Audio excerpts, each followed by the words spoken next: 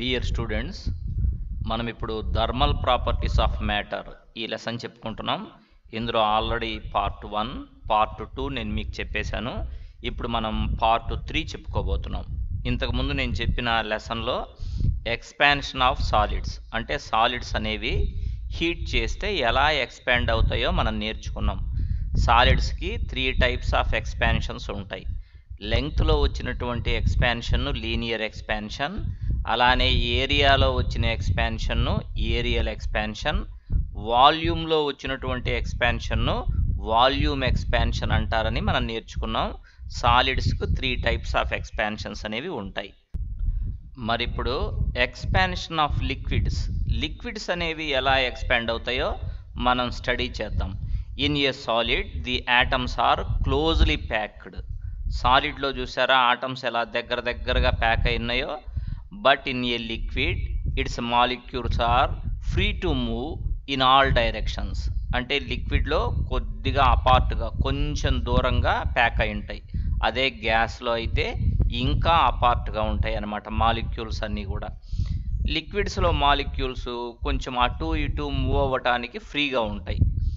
When a liquid is heated its molecules acquire more energy and move with increased velocity in all directions. ఒక లిక్విడ్ని కనుక మనం heat చేసినట్టయితే ఈ molecules అన్నీ కూడా కైనటిక్ ఎనర్జీని ఎక్వైర్ చేసి ఇంకా ఎక్కువ కైనటిక్ ఎనర్జీని ఎక్వైర్ చేసి అన్ని డైరెక్షన్స్లో కూడా ఎక్కువగా మూవ్ అవుతాయి. As they are loosely bound in a liquid the increase in volume of A liquid is greater than that in a solid. అంటే హీట్ చేసినప్పుడు సాలిడ్స్ ఎలా ఎక్స్పాండ్ అవుతాయో అంతకన్నా ఎక్కువగా లిక్విడ్స్ ఎక్స్పాండ్ అవుతాయి. ఎందుకంటే మాలిక్యూల్స్ ఇంకా ఎక్కువ దూరం జరుగుతాయి కాబట్టి లిక్విడ్స్ ఎక్స్పాన్షనే ఎక్కువ ఉంటుంది సాలిడ్స్ కంటే కూడా. Liquids have no definite shape, they assume the shape of the vessel are container. లిక్విడ్స్కు definite shape ఉండదని మీకు తెలుసు. ఏ కంటైనర్లో లిక్విడ్ని పోస్తే ఆ కంటైనర్ షేప్ వచ్చేస్తుంది లిక్విడ్కి. Hence the coefficient of linear and aerial expansion have no significance. అందుకనే లిక్విడ్స్కి లెంగ్త్ అనే మెజర్మెంట్ లేదు కాబట్టి లెంగ్త్లో వచ్చిన ఎక్స్పాన్షన్ లీనియర్ ఎక్స్పాన్షన్ అనేది ఉండదు. అలానే లిక్విడ్స్కు ఏరియా అనే మెజర్మెంట్ ఉండదు కాబట్టి ఏరియల్ ఎక్స్పాన్షన్ కూడా ఉండదు. లిక్విడ్స్కు ఓన్లీ వాల్యూమ్ ఎక్స్పాన్షన్ ఒక్కటే ఉంటుందన్నమాట. ఎందుకంటే వాల్యూమ్ ఉంటుంది కదా, వాల్యూమ్ ఉన్నప్పుడు వాల్యూమ్ ఎక్స్పాన్షన్ కూడా ఉంటుంది. సో లిక్విడ్స్కు డెఫినెట్ షేప్ ఉండదు కాబట్టి లీనియర్ అండ్ ఏరియల్ ఎక్స్పాన్షన్స్ ఉండవు, ఓన్లీ వాల్యూమ్ ఎక్స్పాన్షనే ఉంటుంది. మరి different liquids expand by different amounts. అన్ని లిక్విడ్స్ ఒకే రకంగా ఎక్స్పాండ్ అవుతాయా అంటే అలా ఎక్స్పాండ్ కావు. ఒక్కొక్క లిక్విడ్ ఒక్కొక్క రకంగా ఎక్స్పాండ్ అవుతుంది. A convenient measure of volume expansion is the coefficient of volume expansion of the liquid. It is of 2 types. ఈ వాల్యూమ్ ఎక్స్పాన్షన్ ఒక్కటే ఉంటుందని నేర్చుకున్నాం కదా మనం లిక్విడ్స్కి. ఇది 2 టైప్స్ అనమాట. అప్పరెంట్ ఎక్స్పాన్షన్ అనేది ఒకటి, అబ్సల్యూట్ ఆర్ రియల్ ఎక్స్పాన్షన్. కాబట్టి వాల్యూమ్ ఎక్స్పాన్షన్లోనే 2 టైప్స్ ఉన్నాయి, అప్పరెంట్ ఎక్స్పాన్షన్, ఇంకొకటి ఏంటంటే అబ్సల్యూట్ ఆర్ రియల్ ఎక్స్పాన్షన్. ఏంటది? The observed expansion of A liquid relative to the container is called the apparent expansion. అంటే ఒక కంటైనర్లో మనం లిక్విడ్ని పోస్తాం కదా, ఫర్ ఎగ్జాంపుల్కి ఇది ఒక కంటైనర్ అనుకో, ఈ కంటైనర్లో లిక్విడ్ని పోసి హీట్ చేసినప్పుడు ఆ లిక్విడ్ ఎక్స్పాండ్ అవుతుంది, కంటైనర్ కూడా ఎక్స్పాండ్ అవుతుంది. మనకు జనరల్గా కనిపించే ఎక్స్పాన్షన్ అంటే అందులో 2 ఎక్స్పాన్షన్స్ ఉంటాయి. మనకు జనరల్గా కనిపించే ఎక్స్పాన్షన్ని అప్పరెంట్ ఎక్స్పాన్షన్ అంటారు. అలా కాకుండా కంటైనర్ ఎక్స్పాన్షన్ని దృష్టిలోకి తీసుకోకుండా ఒక్క లిక్విడ్ మాత్రమే ఎంత ఎక్స్పాండ్ అయిందో చూసామనుకోండి, ఒక్క లిక్విడ్ మాత్రమే ఎంత ఎక్స్పాండ్ అయిందో చూస్తే దాన్ని real expansion are absolute expansion అంటారనమాట. కంటైనర్తో కలిపి అయితే apparent expansion. So లిక్విడ్స్కు 2 types of expansions ఉంటాయి. ఓకే, నెక్స్ట్ ఇప్పుడు మనం కోఎఫిషియంట్ ఆఫ్ అప్పరెంట్ ఎక్స్పాన్షన్. అసలు అప్పరెంట్ ఎక్స్పాన్షన్ అంటే నేను ఇప్పుడే మీకు చెప్పాను కదా, అంటే కంటైనర్ ఎక్స్పాన్షన్ ఉంటుంది, లిక్విడ్ ఎక్స్పాన్షన్ కూడా ఉంటుందన్నమాట. దాన్నే అప్పరెంట్ ఎక్స్పాన్షన్ అంటారు. దానికి డెఫినేషన్ ఏంటి అంటే మీకు తెలుసు V1 అంటే ఫస్ట్ వాల్యూము, V2 అంటే హీట్ చేసిన తర్వాత వాల్యూమ్. నేను ఇక్కడ మీకు చూపిస్తా. ఇలా ఒక కంటైనర్ ఉంది. ఆ కంటైనర్ నిండా మనం లిక్విడ్ తీసుకున్నాం. ఫర్ ఎగ్జాంపుల్ ఇక్కడి వరకు. అప్పుడు వాల్యూమ్ ఎంత V1, టెంపరేచర్ ఎంత T1, దాన్ని ఎంతకు హీట్ చేసాం T2కు హీట్ చేసాం. అప్పుడు వాల్యూమ్ ఏమైంది V2కు పెరిగింది. ఈ V2 మైనస్ V1 అంటే ఏంటంటే అప్పరెంట్ ఇంక్రీజ్ ఇన్ వాల్యూమ్. అంటే అక్కడ లిక్విడ్ ఒక్కటే ఎక్స్పాండ్ అయిందని మనం చెప్పలేం. దాంట్లో ఈ కంటైనర్ ఎక్స్పాన్షన్ కూడా ఉంది, కాకపోతే మనకు కనిపిస్తున్నది అంతే. ఈ V2 minus V1ని apparent increase in volume అంటారు. ఆ అప్పరెంట్ ఇంక్రీజ్ ఇన్ వాల్యూమ్ అనేది ఇనీషియల్ వాల్యూమ్ V1కు ప్రపోర్షనల్గా ఉంటుంది అండ్ టెంపరేచర్ డిఫరెన్స్ కూడా ప్రపోర్షనల్గా ఉంటుంది. So V2 minus V1 is proportional to V1 into T2 minus T1. ఇంతకుముందు చెప్పుకున్నట్టే V2 minus V1 some is equal, ఎప్పుడైతే proportionality symbol తీసేసామో is equal to పెట్టాలి. ఇక్కడ is equal to పెడదాం మనం. V2 minus V1 is equal to, ఎప్పుడైతే is equal to పెట్టామో ఒక constant పెట్టాలని మీకు తెలుసు. ఆ కాన్స్టెంట్ పేరు గామా ఏ అనమాట. Gamma A into V1 into T2 minus T1. So gamma A is equal to V2 minus V1 by V1 into T2 minus T1. ఇక్కడ గామా ఏ పేరు coefficient of apparent expansion of the liquid. Coefficient of apparent expansion of the liquid. V2 minus V1 అంటే apparent increase in volume, V1 అంటే original volume, T2 minus T1 అంటే temperature difference. మరి ఇప్పుడు దీన్ని definition ఎట్టు చెప్పాలి మనం?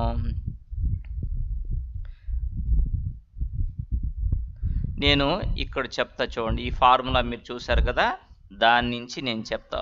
ఒకవేళ T2 మైనస్ T1 కనుక 1 డిగ్రీ సెంటీగ్రేడ్ అయిందనుకోండి, అప్పుడు గామా ఏ ఏమవుతుంది?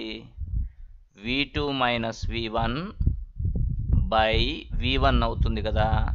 సో గామా ఏ అనేది ఈ రెండిటికి ఉన్న రేషియో, V2 మైనస్ V1కి V1కి ఉన్న రేషియో అనమాట గామా ఏ. ఎప్పుడు T2 మైనస్ T1 కనుక 1 డిగ్రీ సెంటీగ్రేడ్ అయితే. దాన్నే మనం డెఫినేషన్ లాగా చెప్పుకుందాం. ఇక్కడ చూడండి, the coefficient of apparent expansion of A liquid is the ratio of, అది వేటి మధ్య ratio? Is the ratio of apparent increase in volume per 1 degree centigrade rise in temperature to the original volume. It is the ratio of apparent increase in volume to the original volume. ఎప్పుడంటే temperature difference కనుక 1 degree centigrade అయితే. So మనం దీన్ని by heart చేయలేదు, దీన్ని చూసి చెప్పేశాం. లేకపోతే ఇంకో రకంగా కూడా చెప్పచ్చు.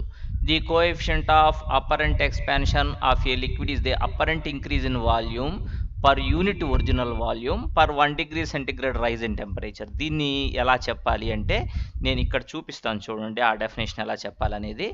ఇప్పుడు గామా ఏకి ఫార్ములా మీరు అబ్జర్వ్ చేశారు కదా, ఇక్కడ అందులో V1 కనుక 1 అయిందనుకోండి అంటే original volume 1, T2 minus T1 అంటే టెంపరేచర్ డిఫరెన్స్ కూడా 1.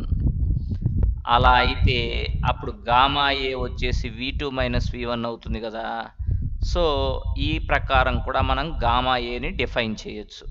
ఎలా అంటే the coefficient of apparent expansion of A liquid is the apparent increase in volume. It is equal to apparent increase in volume per unit original volume per 1 degree centigrade rise in temperature. అంటే V1 కనుక 1 అయితే T2 minus T1 కూడా 1 అయితే అప్పుడు gamma ఏ వచ్చేసి apparent increase in వాల్యూమ్కు equal అవుతుంది అని దాని అర్థం అనమాట. ఇలా మనం డెఫినేషన్ చెప్పచ్చు. దీని పేరు కోఎఫిషియంట్ ఆఫ్ అప్పరెంట్ ఎక్స్పాన్షన్ అంటారు. ఓకేనా? ఇంకా మరి రెండోది చూసారా, దాని పేరు ఏంటి? Coefficient of real expansion. అదేంటి చూద్దాం మనం. దానికి కూడా ఒక కంటైనర్ ఉంది. ఈ కంటైనర్ ఎలాంటి కంటైనర్ అంటే సమ్ ఇన్వార్ స్టీల్తో చేశారనుకుందాం. అంటే మనం హీట్ చేసిన, కూల్ చేసిన కంటైనర్ ఎక్స్పాండ్ కాదు, కాంట్రాక్ట్ కాదు. అంటే కంటైనర్ ఎక్స్పాన్షన్ 0. అలాంటి కంటైనర్లో ఒక లిక్విడ్ పోసాం, దాని వాల్యూమ్ ఎంత అంటే V1, అప్పుడు టెంపరేచర్ T1, దాన్ని T2కు హీట్ చేసాం, అప్పుడు లిక్విడ్ ఎక్స్పాండ్ అయ్యి దాని వాల్యూమ్ V2 అయింది. ఇక్కడ V2 మైనస్ V1 ఏంటి అంటే అందులో ఈ కంటైనర్ ఎక్స్పాన్షన్ అస్సలు లేదు, ఓన్లీ లిక్విడ్ మాత్రమే ఎక్స్పాండ్ అయింది. కాబట్టి V2 మైనస్ V1 పేరేంటి అంటే real increase in volume. Real increase in volume అనమాట V2 మైనస్ V1, అంతేగా. సో ఈ వాల్యూమ్లో వచ్చినటువంటి రియల్ చేంజ్ అనేది ఇనీషియల్ వాల్యూమ్కు ప్రపోర్షనల్గా ఉంటుంది, టెంపరేచర్ డిఫరెన్స్కు ప్రపోర్షనల్గా ఉంటుంది. So V2 minus V1 is proportional to V1 into T2 minus T1. మరి V2 minus V1 is equal to proportionality symbol తీసేసి ఈజ్ ఈక్వల్ టు పెడితే ఒక కాన్స్టెంట్ పెట్టాలని చెప్పాను నేను. ఆ కాన్స్టెంట్ పేరు గామా ఆర్ అనమాట. Gamma are V1 into T2 minus T1. So gamma are is equal to V2 minus V1 by V1 into T2 minus T1. ఇక్కడ గామా ఆర్ పేరేంటి? Coefficient of real expansion. V2 minus V1 ఏంటి? Real increase in volume.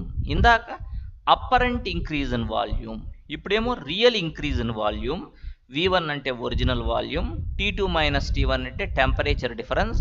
ఇందాక ఎలా అయితే మనం definitions చెప్పామో అలానే ఇక్కడ కూడా చెప్తాం. నేను మళ్ళీ బ్రీఫ్గా చెప్పేస్తాను చూడండి. 2 డెఫినేషన్స్ ఉన్నాయి కదా.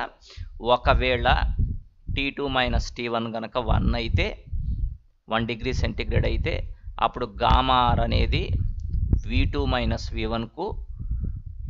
V1కు రేషియో అవుతుంది. V2 మైనస్ V1 అంటే రియల్ ఇంక్రీజ్ ఇన్ వాల్యూమ్కి ఒరిజినల్ వాల్యూమ్కు ఉన్న రేషియోనే గామా ఆర్ అంటారు. ఆ ప్రకారంగా నేను చెప్పేస్తున్నా. ఎప్పుడు T2 మైనస్ T1 కనుక 1 అయితే. సో చూడండి, the coefficient of real expansion of A liquid is the ratio of, దేనికి ఉన్న ratio? Real increase in volume to the original volume per 1 degree centigrade rise in temperature. కరెక్టేనా? ఆ ప్రకారం చెప్పొచ్చు. ఇంకొక డెఫినేషన్ ఉంది కదా, అది కూడా ఇందాక చెప్పాను కదా, అలానే చెప్తున్నా నేను. ఈ ఫార్ములా నుంచే చెప్పేది, బై హార్ట్ చేయాల్సిన పనిలా. V1 కనుక 1 అయ్యి అంటే unit volume, T2 minus T1 కనుక 1 డిగ్రీ సెంటిగ్రేడ్ అయితే అప్పుడు గామా ఆర్ ఎంత అవుతుందంటే V2 మైనస్ V1 అవుతుంది. అంటే రియల్ ఇంక్రీజ్ ఇన్ వాల్యూమ్ అవుతుంది. ఆ ప్రకారంగా చెప్పుకుందాం. ఏమనంటే coefficient of real expansion of A liquid is the real increase in volume per unit original volume per 1 degree centigrade rise in temperature. By heart చేయకుండా దీన్ని చూసి చెప్పేసి ఈ డెఫినేషన్. ఇలా 2 డెఫినేషన్స్ చెప్పచ్చు అనమాట. సో లిక్విడ్స్కి లీనియర్ ఎక్స్పాన్షన్ ఉండదు, ఎందుకంటే లెంగ్త్ అనే మెజర్మెంట్ లేదు కాబట్టి. ఏరియల్ ఎక్స్పాన్షన్ కూడా ఉండదు, ఎందుకంటే ఏరియా అనే మెజర్మెంట్ ఉండదు కాబట్టి. ఓన్లీ వాల్యూమ్ ఎక్స్పాన్షనే ఉంటుంది. ఆ వాల్యూమ్ ఎక్స్పాన్షన్స్ కూడా 2 అనమాట, apparent expansion and real expansion. ఇప్పుడు ఆ రెండింటికి ఉండే డిఫరెన్స్ ఏంటి? The coefficient of apparent expansion of a liquid is the apparent increase in volume per unit volume per 1.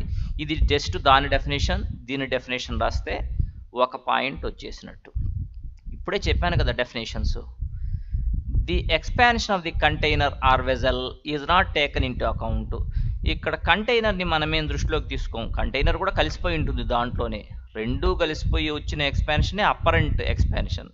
ఇక్కడ అట్లా కాకుండా కంటైనర్ ఎంత ఎక్స్పాండ్ అయినా దాన్ని కూడా మనం దృష్టిలోకి తీసుకొని జాగ్రత్తగా చూసి ఒక్క లిక్విడ్ ఎక్స్పాన్షన్ని మాత్రమే మనం మెజర్ చేస్తే అది absolute expansion. The expansion of the container vessel is taken in to account. ఇక్కడ కంటైనర్ కూడా ఎంత ఎక్స్పాండ్ అయిందో చూసి దాన్ని తీసేయాలి, అంతే కదా.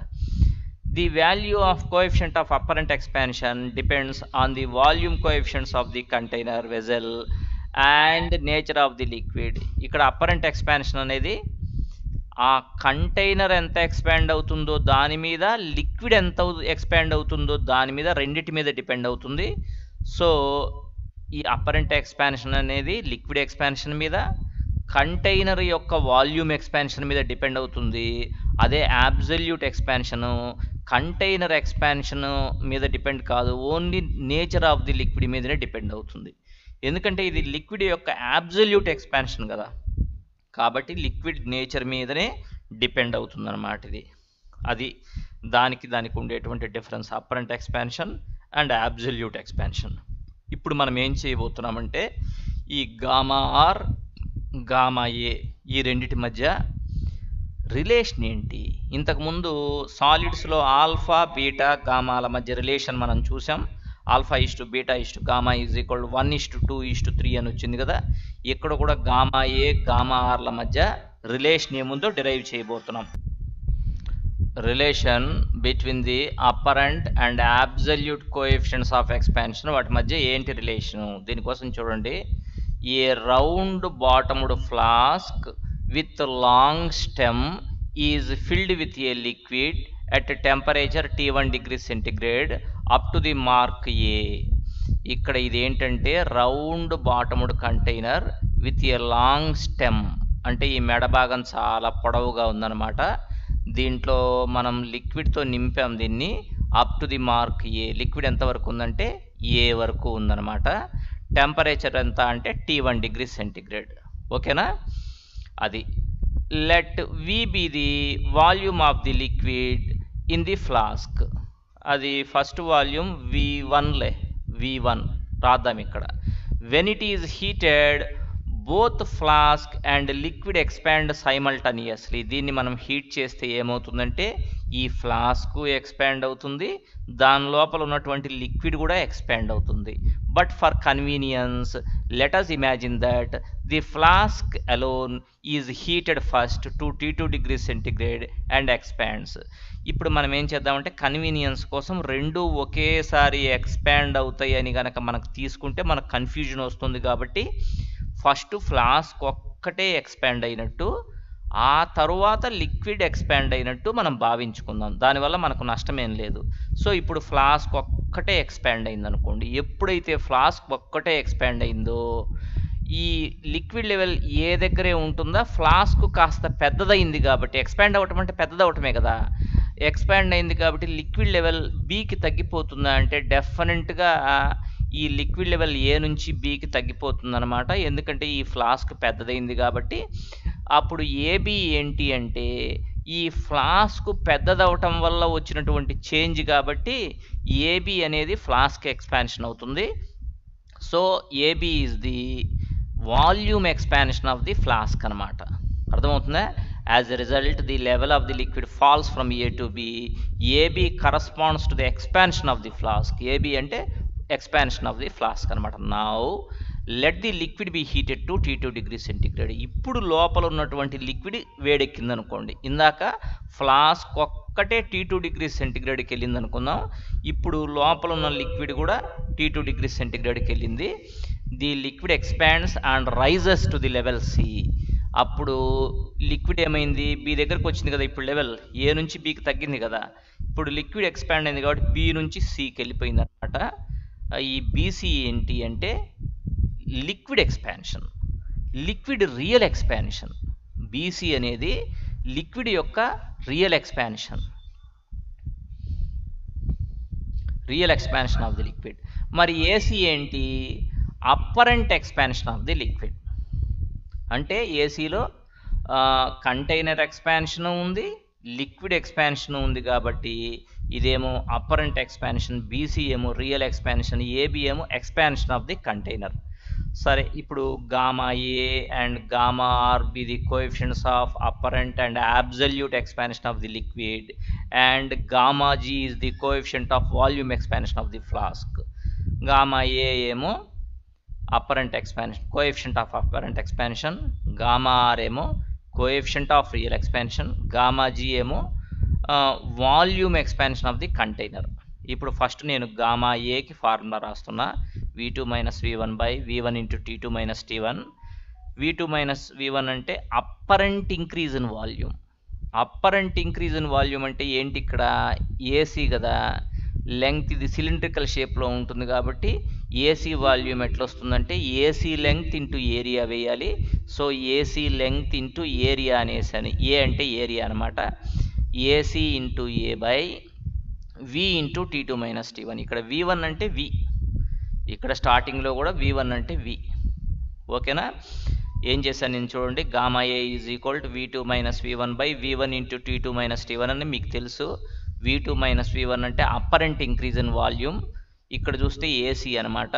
అది ఎట్లా వస్తుందంటే ఏసీ సిలిండ్రికల్ షేప్లో ఉంటుంది కదా స్టెమ్, కాబట్టి దాని length into area of cross section వేయాలి. So AC into small A by V1 అంటే వి కాబట్టి V into T2 minus T1. అప్పుడు ఏసీ ఎలా వస్తుందంటే ఈ మొత్తాన్ని అటు ఎల్హెచ్ఎస్ సైడ్ తీసుకెళ్ళండి. అప్పుడు gamma A we T2 minus T1 by ఏ అవుతుంది. That is equation number 1. ఈ ప్రకారంగా నేను ఏసీ కనుక్కున్నా. నెక్స్ట్ అవసరమైతే సబ్స్టిట్యూట్ చేస్తా.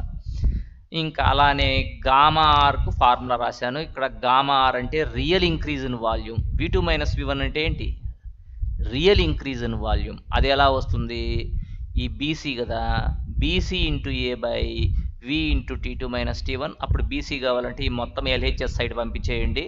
BC is equal gamma are we T2 minus T1 by A, that is equation number 2. Next gamma G, ఇలానే formula వేసాను. ఇక్కడ V2 minus V1 అంటే ఏంటి, ఎక్స్పాన్షన్ ఆఫ్ ది కంటైనర్ కదా, అది ఏబీ కదా, అది ఎలా వస్తుందంటే ఏబీ లెంగ్త్ ఇంటూ ఏరియా, ఇది మామూలే. సో ఇట్లా ఏబీ కనుక్కున్నా, ఇదంతా అటు పంపించేసి. ఇప్పుడు ఈ డయాగ్రామ్లో BC is equal to AB plus AC, మీకు తెలుస్తూనే ఉంది కదా, BC is equal to AB plus AC, అంతేనా? సో బీసీకి బదులు gamma are into V into T2 minus T1 by ఏ, దీన్ని సబ్స్టిట్యూట్ చేసాం. అలానే ఏబీకి బదులు ఏసీకి బదులు మన దగ్గర ఉన్నవి సబ్స్టిట్యూట్ చేసాం. అప్పుడు అన్నిట్లో కామన్గా ఏవి క్యాన్సిల్ అయిపోతాయి, T2 మైనస్ T1 కామన్గా ఉంది, వి కూడా కామన్గా ఉంది, ఏ కూడా కామన్గా ఉంది. కామన్ తీసి క్యాన్సిల్ చేసేయచ్చు. అప్పుడు మనకి ఏమని వస్తుంది, gamma are is equal to gamma A plus gamma G. అంటే అర్థం ఏంటి, coefficient of real expansion is equal coefficient of apparent expansion plus coefficient of volume expansion of the container. అంతే కదా మనకు వచ్చేది. ఇదేంటిది అంటే గామా ఆర్ గామా ఏల మధ్య ఉండేటువంటి రిలేషన్ అన్నమాట. ఓకేనా? ఇట్లా డిరైవ్ చేయొచ్చు దాన్ని. నెక్స్ట్ మన టాపిక్ ఏంటి అంటే variation of density with temperature. అంటే టెంపరేచర్తో పాటు ఒక సబ్స్టాన్స్ డెన్సిటీ ఎలా చేంజ్ అవుతుంది, ఎలా వ్యారీ అవుతుంది. సరే, మనకు ఫార్ములా తెలుసు, density is equal to mass by volume, అంతే కదా. మనం హీట్ చేసినా కూల్ చేసినా మాస్ అయితే మారదు, అలానే ఉంటుంది సాలిడ్స్కి కానీ లిక్విడ్స్కి కానీ.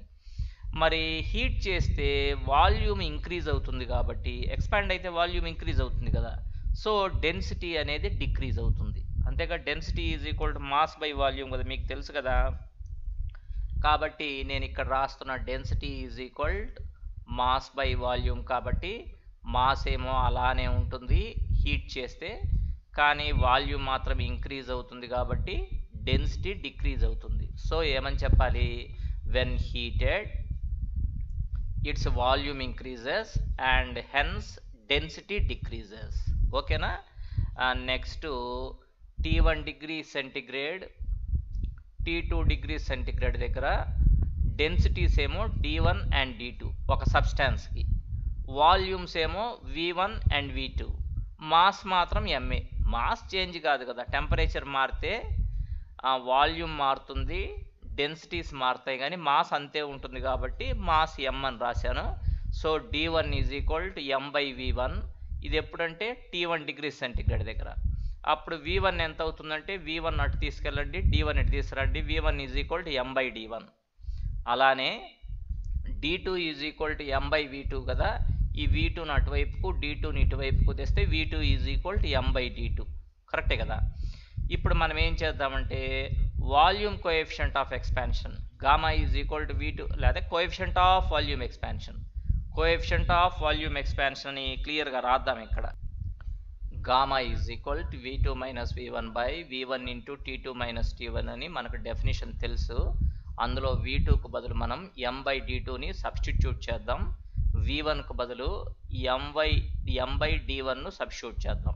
అలానే డినామినేటర్లో కూడా అప్పుడు న్యూమరేటర్లో డినామినేటర్లో ఎంని కామన్ తీసి క్యాన్సిల్ చేసేస్తే 1/d2 minus 1/d1 by 1/d1 into t2 minus t1.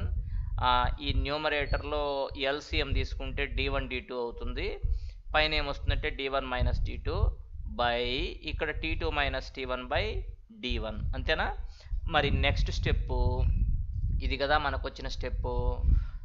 న్యూమరేటర్లో డినామినేటర్లో ఏం క్యాన్సిల్ చేసేయచ్చు అంటే d1ను క్యాన్సిల్ చేసేయచ్చు. d1 క్యాన్సిల్ చేసేస్తే ఇంకా ఇలా వచ్చిందనమాట. అప్పుడు gamma is equal to d1 minus d2 by d2 into t2 minus t1. So ఈ d2 into t2 minus t1ని LHS side పంపించేద్దాం. అప్పుడు d1 minus d2 is equal to gamma d2 into t2 minus t1. అంతే కదా? ఈ minus d2ను RHS side పంపించేద్దాం. అప్పుడు minus d2 అటు వెళ్తుంది, అక్కడ d2ని common తీయచ్చు. అప్పుడు d2ని కామన్ తీస్తే 1 plus gamma into t2 minus t1. d1 is equal to d2 into 1 plus gamma into t2 minus t1.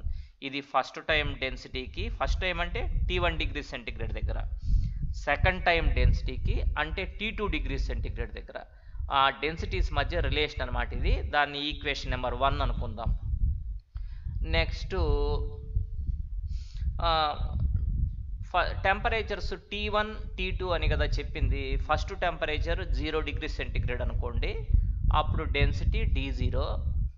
Second temperature T2 అని కదా నేను మీకు చెప్పింది, T2కు బదులు T డిగ్రీ సెంటిగ్రేడ్ అనుకోండి, అప్పుడు డెన్సిటీ dt అనుకోండి. అప్పుడు ఇందాక రాసిన ఫార్ములా ఇదే కదా నేను రాసింది ఇక్కడ, ఆ ఫార్ములాని మరలా రాసి ఇక్కడ d1కు బదులు d0 is equal dt into 1 plus gamma into t minus 0.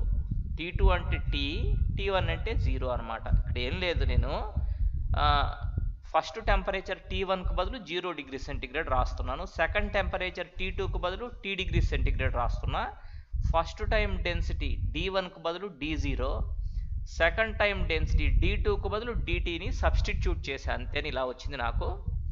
So d0 is equal to dt into 1 plus gamma t. అప్పుడు మనకు dt కావాలంటే ఇది ఇలా LHS సైడ్ వస్తే d0 by 1 plus gamma t. ఈ 1/1 ప్లస్ గామా t ఉంది చూసారా, దాన్ని బైనామియల్ ఎక్స్పాన్షన్ చేస్తే, బైనామియల్ ఎక్స్పాన్షన్ అంటే ఇలా చేయాలి, ఇలా 1/1 ప్లస్ గామా t అని ఉంది కదా, అప్పుడు 1 plus gamma t whole power -1.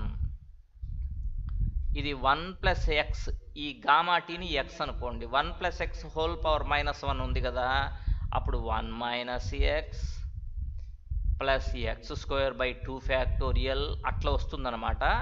ఆ మిగిలిన టర్మ్స్ అన్ని చాలా తక్కువ టర్మ్స్, స్మాలర్ టర్మ్స్, వాటిని నెగ్లెక్ట్ చేసేసాం మనం. అంటే 1 మైనస్ ఎక్సే ఇంకా మిగులుతుంది, అంటే 1 మైనస్ గామా టీ వస్తుందన్నమాట.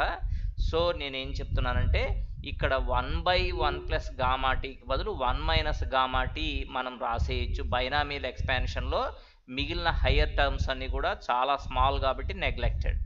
అప్పుడు మనకు ఫైనల్గా ఏమొచ్చింది, dt is equal to d0 into 1 minus gamma tea అనమాట. ఇది మనం ప్రాబ్లమ్స్ చేసేటప్పుడు మనకు ఉపయోగపడుతుంది. ఓకేనా? సో ఇది ఈక్వేషన్ నెంబర్ 3. ఇప్పుడు మనం ఏం చేసాం, డెన్సిటీస్ మధ్య రిలేషన్ని డిరైవ్ చేసామన్నమాట.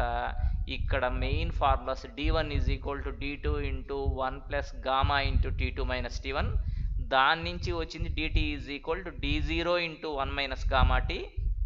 d0 అంటే ఏంటి, 0 డిగ్రీ సెంటిగ్రేడ్ దగ్గర డెన్సిటీ, dt అంటే t డిగ్రీ సెంటిగ్రేడ్ దగ్గర డెన్సిటీ, అంటే density at t degree centigrade, gamma అంటే coefficient of volume expansion, t అంటే టెంపరేచర్ అనమాట. సో ఓవరాల్గా మనకు తెలిసింది ఏంటంటే, వెన్ ఈ substance is heated its mass remains constant but its volume increases, so its density decreases. Density అనేది డిక్రీజ్ అవుతుంది. కాబట్టి ఇవాళ మనం నేర్చుకున్నది ఏంటంటే, variation of density with temperature చూసాం, అలానే గామా ఆర్కి గామా ఏకి మధ్య రిలేషన్ ఏంటో చూసామన్నమాట.